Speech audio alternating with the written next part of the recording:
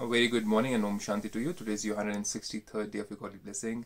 And before we go ahead, have a look at this video link above where 11 videos are there about sleep, about yoga asanas, about your exercises on chair, about diet for reducing weight and staying healthy. Have a look at this and then let's come back over here. So today's blessing, what does Baba have to say? What does God have to say? God wants us to remember all the points of knowledge because He's revealed all the secrets of knowledge to us, with the help of which we can keep this mind very stable. We become independent, we don't blame anybody, we look out for ourselves. It's about focusing on the self so that we can be somebody who can be helpful to others in the future. So let's understand in details what Baba has to say.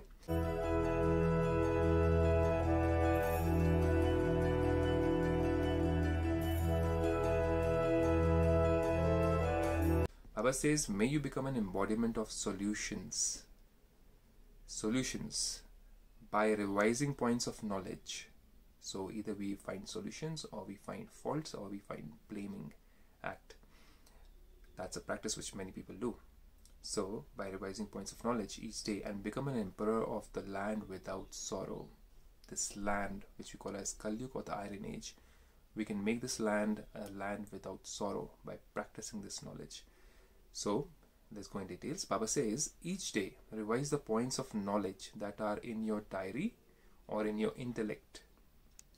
There are many points, right from that I am a soul, why I am a soul, how many births have I taken, when did I come down on this earth, what is the purpose of life, when does this drama end, when do we all go back to Paramdham, what is the role of God, how God looks, what is His name, where does He live, how to contact Him through telepathy, through meditation. Everything has been given in this knowledge.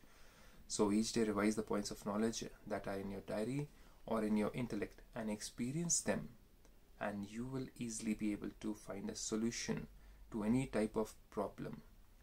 Never waste your time in trying to break the rock of problems with the hammer of waste thoughts. Rock of problem with the hammer of waste thoughts. So the hammer of waste thoughts can start with why did that person do this, how did this happen, when did this happen, who did this, and all these questions are a hurdle in our journey. We want to go on a journey. Let's say you're going from here to a place which is 1 hour far away. You stop in between, you look around, you blame the road, you blame the people, you blame the truck driver, you blame the person, you blame the cow walking on the road in front of you. And instead of doing that, you can either break those hammers, break the stones with those hammers, or otherwise you can just pass by without getting interrupted. Just focus. You can take 2 hours blaming everybody around, complaining and focusing on why, when, what, where, how, or you can straight away go ahead and reach your destination. Maybe 5 minutes a little late than 1 hour because of those hurdles, but not 2 hours late while you're complaining and blaming the world. So don't waste your thoughts.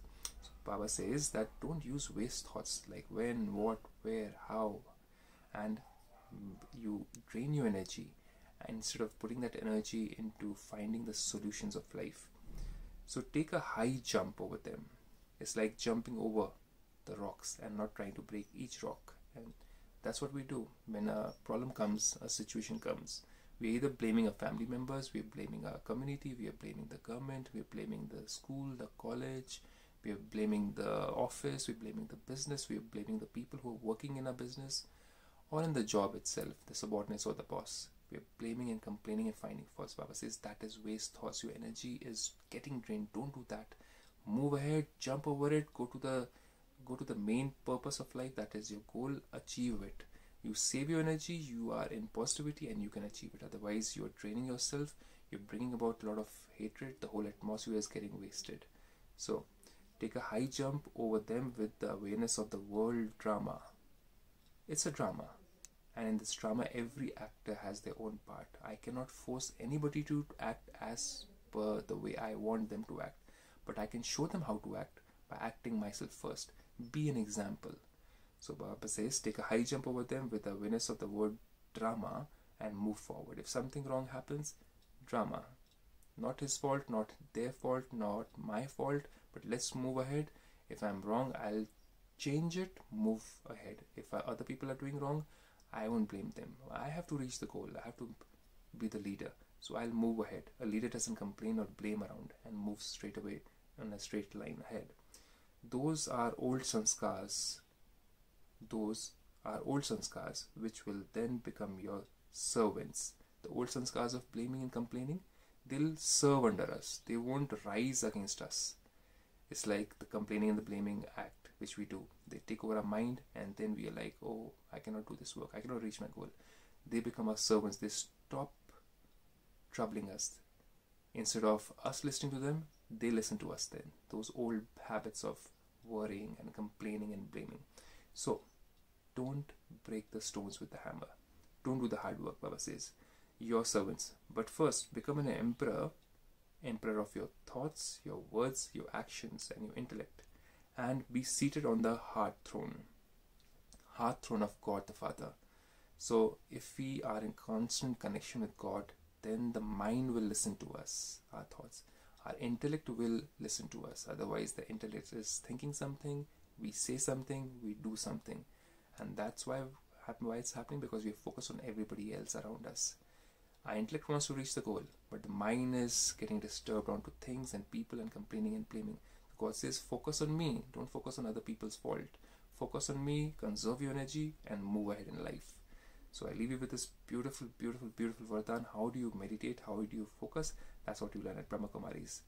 Have a visit, have a look at the website of brahmakumaris.com, and do go ahead and learn the meditation face to face with a teacher over there, not just online.